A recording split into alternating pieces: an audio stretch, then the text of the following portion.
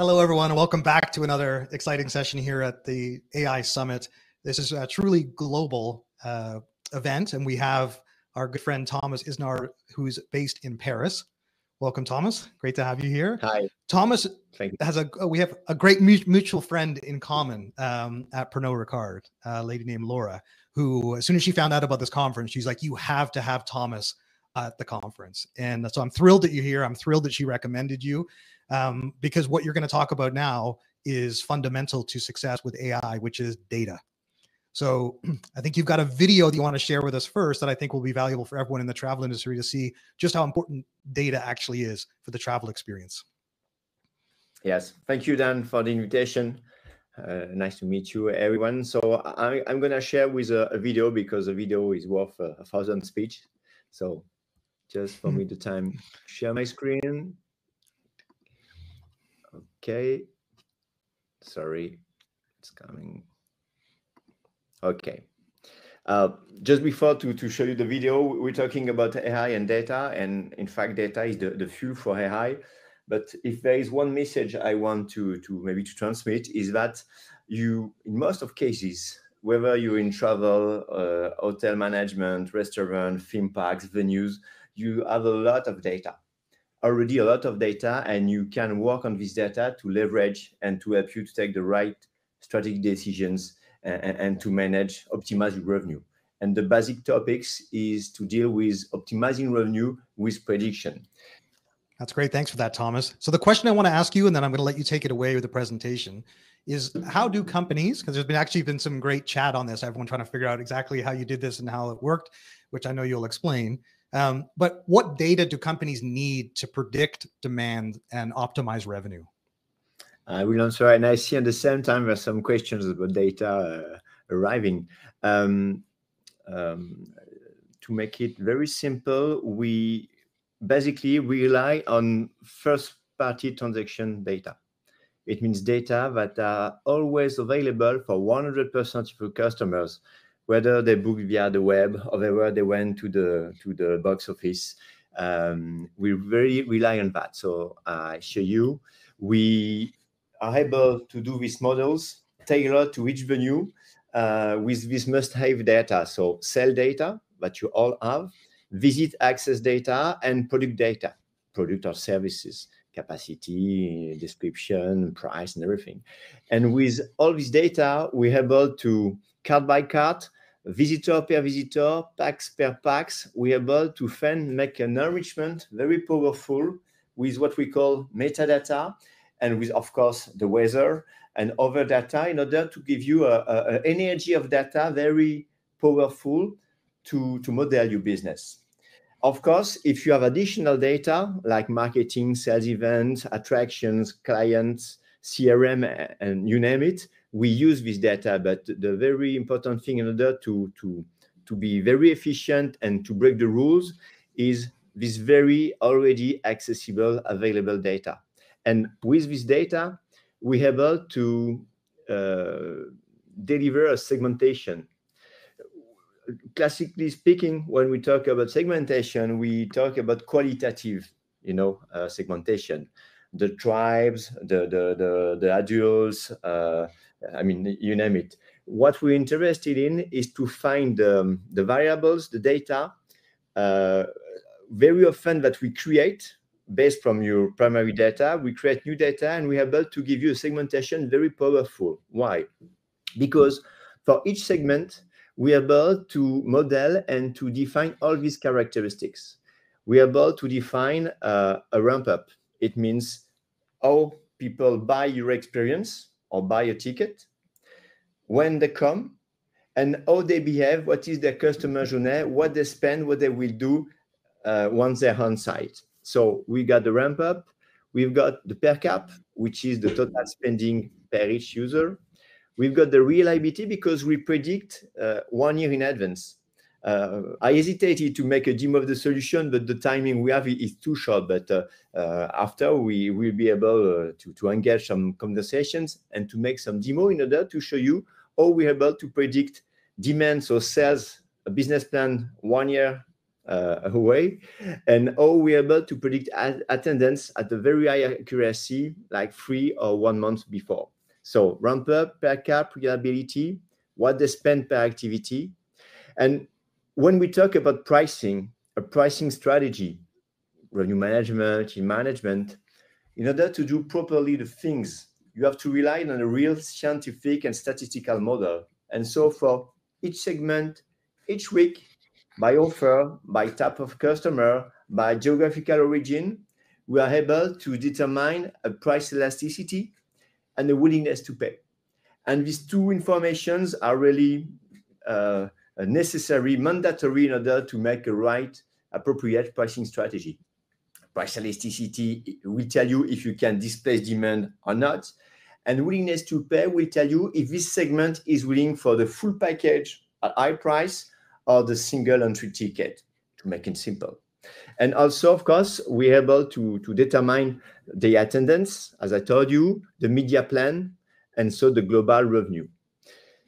We also added an algorithm in order to determine what we call the demand intensity. This, as you saw in the reportage, this algorithm is able to tell you when, to which segment you can push a media plan in order to generate a real return on investment.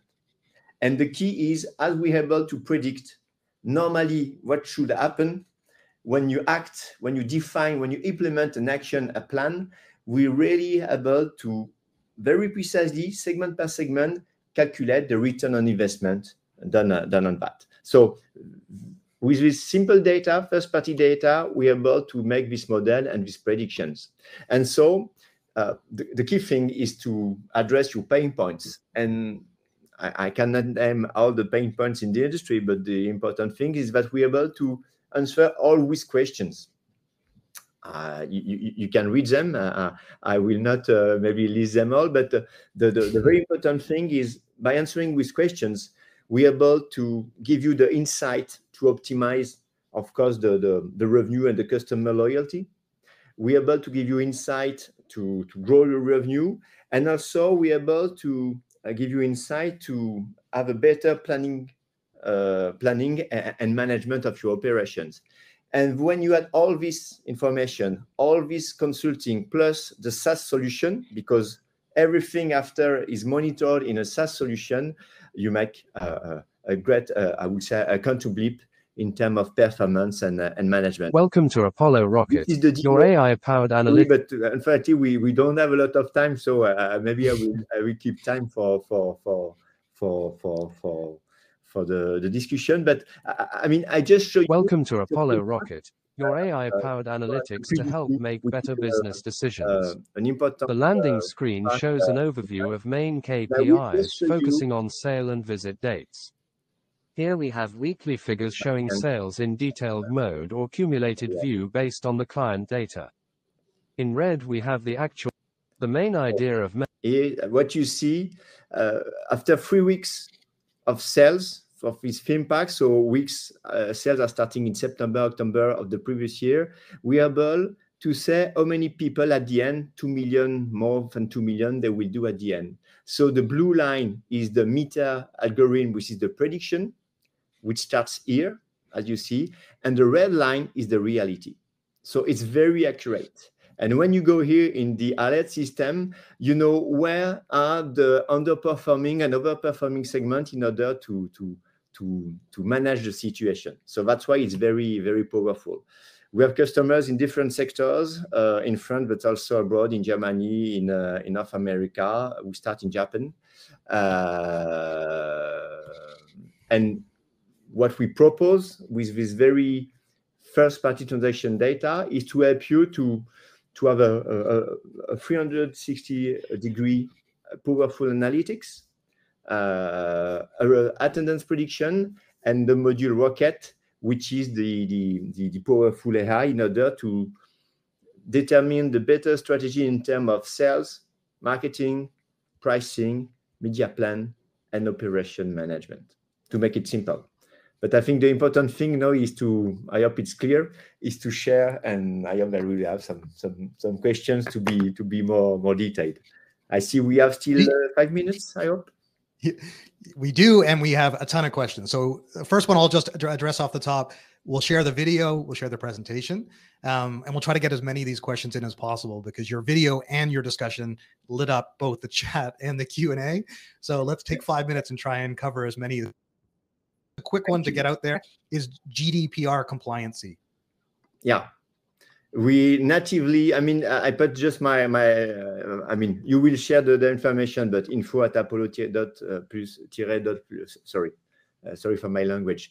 GAPD in Europe, we have the hardest regulation, but this constraint is a very good for us because we constrained to find data in order to model the behavior, the customer journey of 100% of the customers. And that's what we do. And the good thing is that with the disparition of the change of game with the third-party cookies, in order to understand your customers, you will have to rely on first-party cookies. So there is this switch from third-party cookies to first-party cookies, which is very, I would say, speeding our development. In other countries, North America, Japan, there is not the same rules, and we're able to take more data, private data, and to play with it. So it's even powerful. Perfect. Sergio had like 3 questions. I'm going to try and put them to you in one. So he's saying this is amazing for walk-in customers. What about B2B partners? Would they be able to make benefit of the analysis? And do you collect a specific waiver from clients to store their data? And is there a data privacy provision to cover this? No need for waiver because we only take first-party data. It means that when we retrieve the data, we don't want the name, we don't want the email, we just want the address or the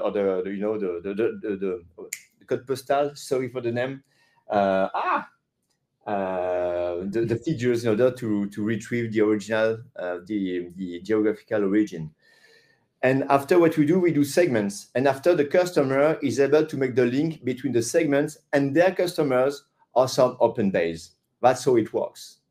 We are only thinking about segments. And when we predict the business, the example I showed you for Puy du Fou, the theme park, we have like 500 different segments, B2C, B2B, and we model and follow them. And when there is a problem, they know that segment has a price elasticity or not. It's high contribution or low contribution, so they can make the choice which kind of customer I want and which plan will really work. Postcode. Perfect. Thank you. Thank you, Anna. No, Alex Bainbridge, who's also an expert in this space and will be doing a session this afternoon, has been active in here. One of his questions I wanted to relay is this just attendance or does this manage supply within the park? For example, too many people in one part of the attraction and too few in another section. No, it's also planning. We work for hotels and restaurants, and they use our planification algorithm in order to predict 3 weeks before who will be at lunch, who will be at dinner, in order to manage the time and the slots. And it's very useful because everywhere in the world, there's a shortage of workforce. And when you're able to give an information, an attendance prediction to workers, to people for the service, they like it. When you give them a tool, they feel like with more value added. So it's a very strong development for us, the planning, operations planning. And it was told in the reportage, the Gouffre de Padirac, they spare 20% of cost in terms of HR and also food. Because when you know precisely how many people you will have, you don't spoil with food and over capacities. Fascinating. All right. There's a couple more I want to get to with our final minute here. And many people have asked for like a full hour with you. So we have to just do a season 4 podcast and just dive right into it again. But let's cover as much as we can. And it's clear why Laura recommended you. One of the questions was, do you operate outside of France? And I think you addressed that. Japan and Pernod Ricard's a global company. Yeah. But who is your business specifically designed to serve? Is it small business, mid-market, or enterprise? Today, we have restaurants from 50 meals, 50 seats, till Chateau de Versailles, 8 million visitors a year. We're in travel, we're in hospitality, we are in theme parks and tourist industry. So my answer is that we can serve a lot of operations. In travel, we deal with aviation. I saw a question of the aviation industry.